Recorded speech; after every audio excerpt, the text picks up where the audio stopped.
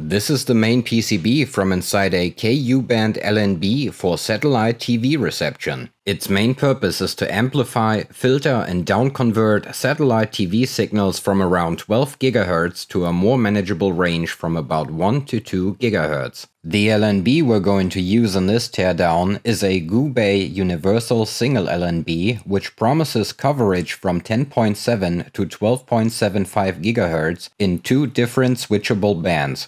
Removing the white plastic cap reveals a corrugated horn antenna. Corrugated horn antennas have parallel slots around the horn's opening. These slots provide a greater bandwidth and smaller side lobes compared to circular horn antennas without ridges and are commonly used in satellite equipment. Looking down the horn into the circular waveguide, you'll notice two tiny monopole antennas. Their purpose is to lead the received signal to the first amplification stages of the PCB. One is for horizontal and the other for vertical polarization. To get to the PCB, the plastic cover of the LNB is removed with a screwdriver and some brute force. All the white gunk around the metal lid might be a hint to why the brand name is Goubet. While the gunk might be suitable to prevent water ingress, it's not a suitable deterrent for me. On a side note, I don't think Goubet ever expected that their own tools would be used to disassemble another product of theirs. After removing two screws, the metal lid can be removed and the PCB is exposed. For a close-up inspection of the PCB, it can be removed by applying slight pressure on the PCB using a screwdriver and heating the pin going to the F connector with a soldering iron. The entire board is extremely small. On the back side there's not all too much happening. There's the two monopoles on the right hand side for horizontal and vertical polarization, as well as the 25 MHz crystal for the reference clock signal. It would be very difficult to see all the intricate details on the top side of the board through my camera, which is why I'll be using a digital microscope in the following circuit analysis. The digital microscope was kindly provided to me by a lector.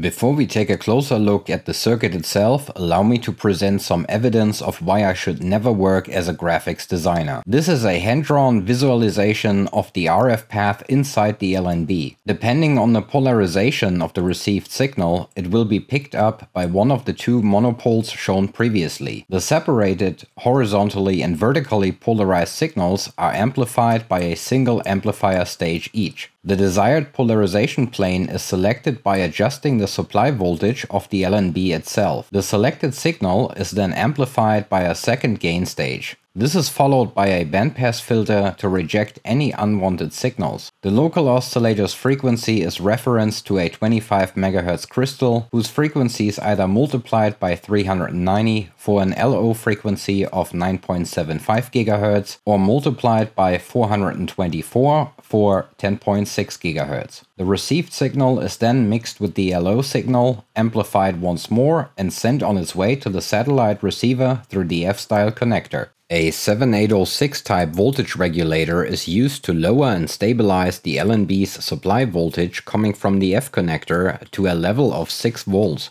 The monopole antennas are connected directly to the gates of two FET-based amplifier stages. Radial stubs in the drain supply lines ensure suppression of any RF leakage into the DC supply rails. DC blocking coupling capacitors are used to feed the amplified signals into the second gain stage.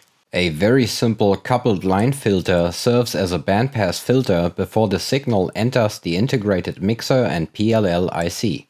This integrated IC handles the down conversion, the local oscillator frequency generation, and the selection of the desired polarization plane by enabling and disabling the supply voltage of the corresponding amplifier stage. It also detects whether a 22 kHz control signal is present and adjusts the multiplication factor accordingly. It is connected to the external 25 MHz reference clock crystal. Here is a close-up of the back of the PCB showing the reference clock crystal in the top right corner and the two monopole antennas, of which one is being used as a holding point for the alligator clip on the left.